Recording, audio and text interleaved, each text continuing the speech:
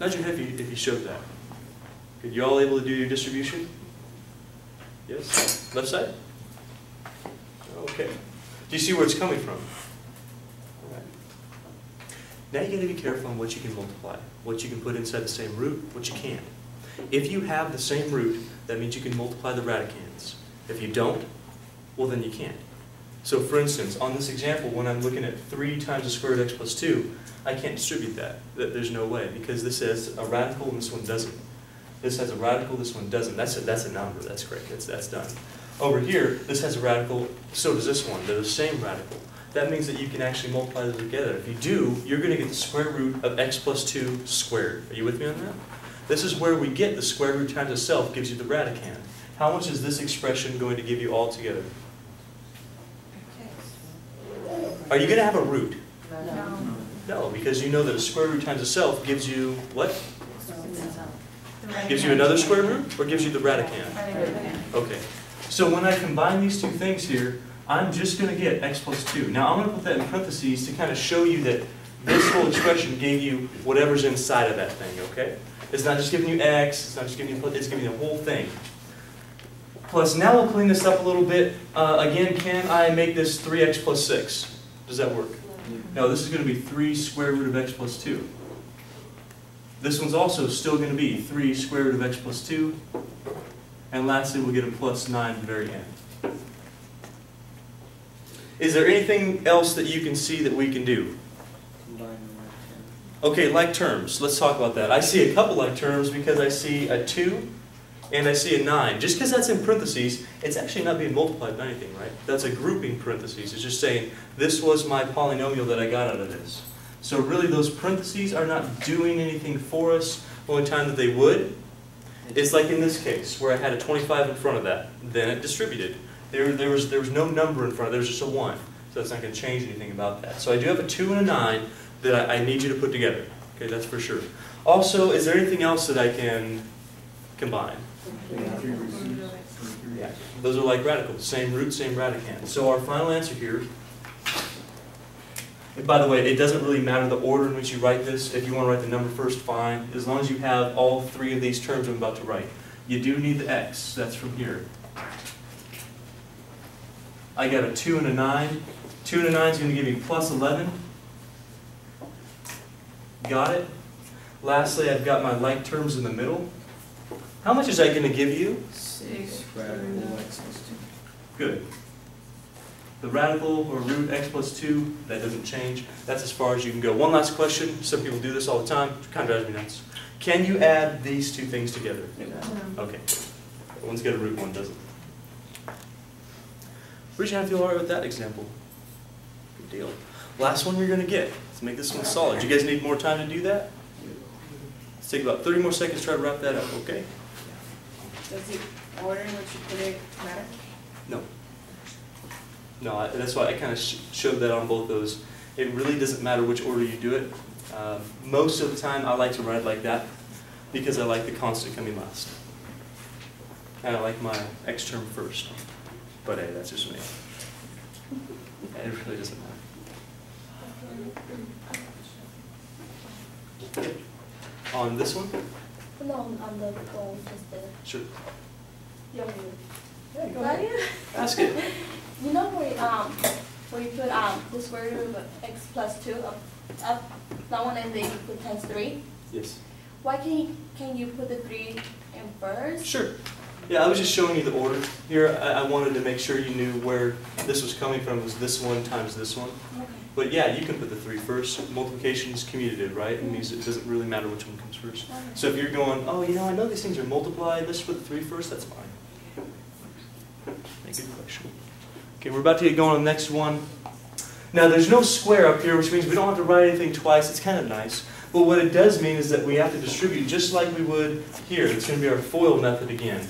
When you do this, go nice and slow and make sure you have everything. Make sure you have everything appropriate. So in our case up here, by the way, do you have any questions on this one? Because I'm going to erase this. I need the room.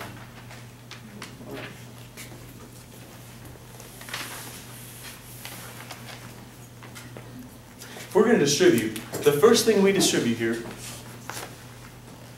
is our 3 root x And our two, sorry, that's a Z.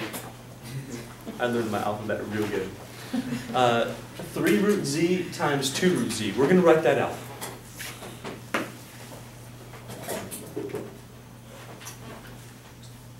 So far, so good? You just do distribution like you've been taught a long time ago.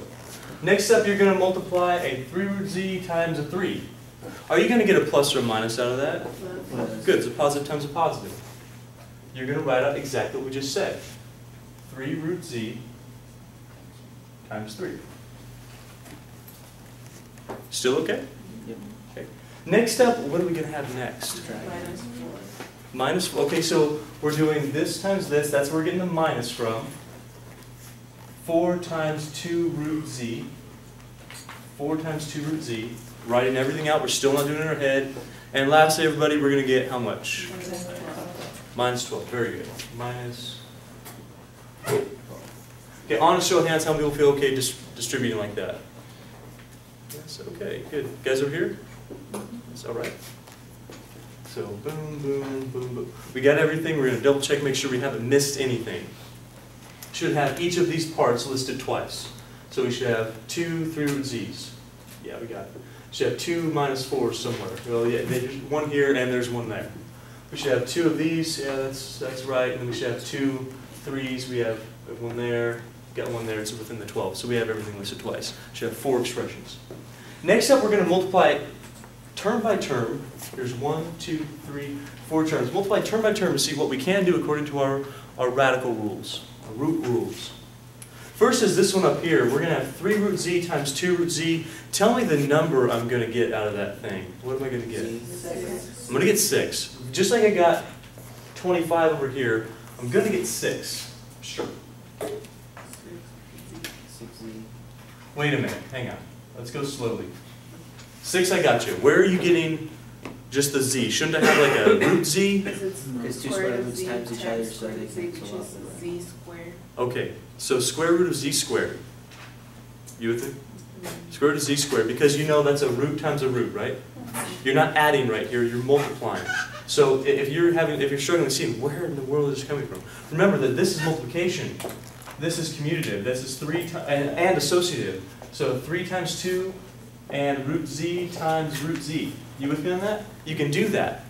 This gives you 6. This gives you square root of Z times itself. Square root times itself is the square root of Z squared. That's just Z. That's where we're getting the Z from. After that, well, it's kind of nice. We just have 3 root Z times 3. How much is that going to give you? 9 root Z. Then I know that's going to be minus 8 root Z. And lastly, that minus 12. Well, that's not going to change. We've already done that math. We're going to clean up whatever we can. In our case here, we have a 6Z. How much is this going to be when I combine my like radicals? Plus root Z.